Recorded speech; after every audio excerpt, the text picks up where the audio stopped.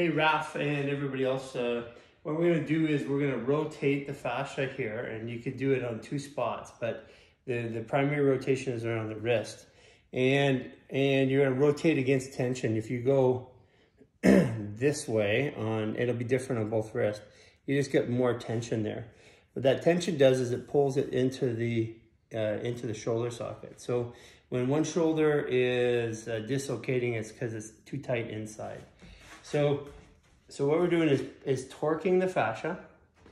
We're distracting the arm a little bit, not too much. And you can actually accelerate it by going here if you want. And we want to do a very slow, long arc.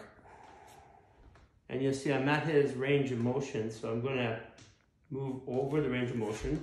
Jay, I'm going to get you to roll your body forward against me. And so this is passive, but Jay can actually move his whole body right there. You see that transaction? Okay, now Jay, I want you to roll your body forward. So Jay's rolling against me. One of the ways I can do it is I can actually help and assist. I'm not pulling very hard. I'm only giving about 20 pounds of pressure. There it goes. And by doing so, all the way around, what it's doing is it's rotating on the inside of the shoulder.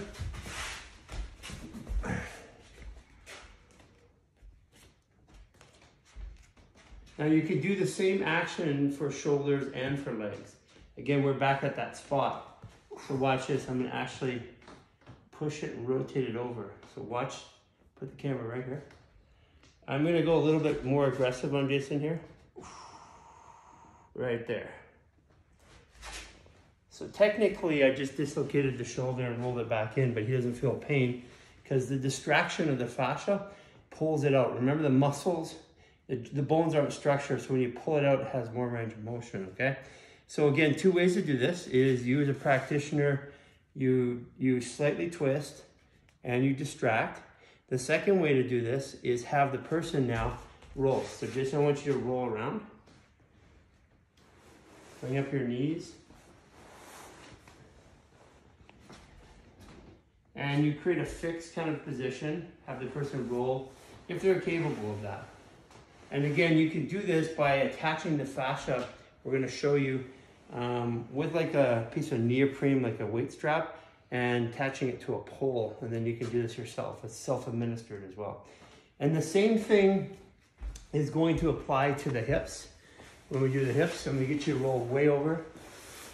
Okay, so same thing, I'm going to rotate the hip. But when the hip, I'm going to go right to a point of pressing. And what I'm doing here is I'm going to use my foot just to get leverage. I still want a distraction. So I'm pulling out and just letting it breathe. Rotating in here. And I can lift it up. Like this. And again, to that person's tolerance. So I'm pulling, I got slight rotation and distraction.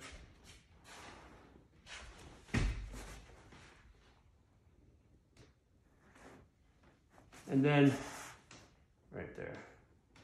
That's gonna pull the trochanter right out. That's another way for the hip. Okay, there is another way for the hip. I'm gonna lay on your back. This is an old school way for us. What we're gonna do is we're going to constrict the foot. Remember, we're taking each joint and constricting it. So I push into it.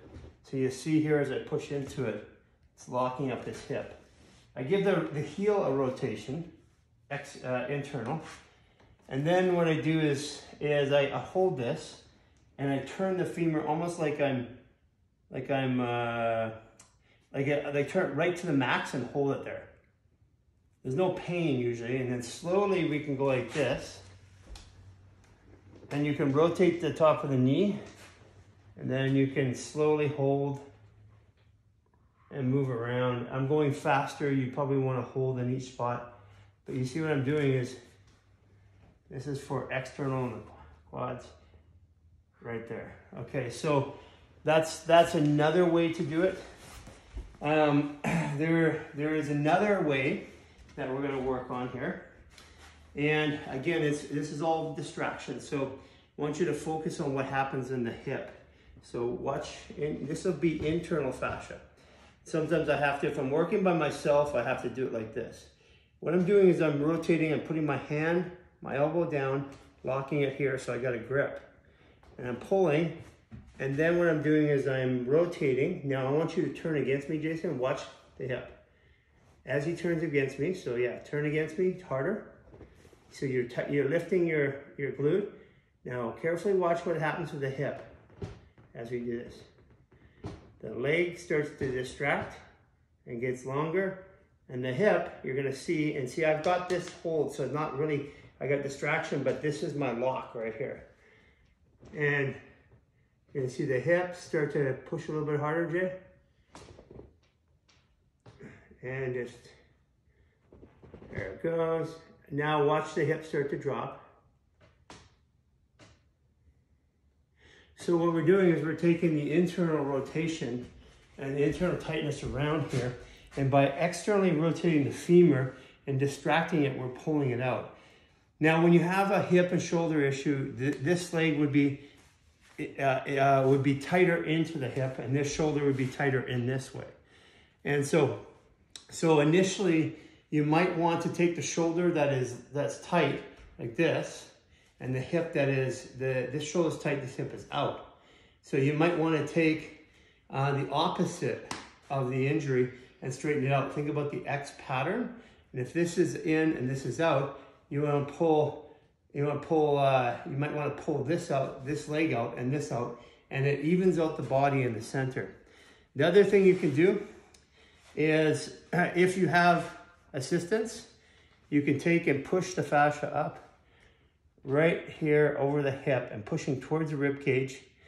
Now, if you have assistance, somebody will pull and distract this. If you don't, you just push in, and then you turn slightly, and then you'll wait, and you'll feel it open up inside the hip.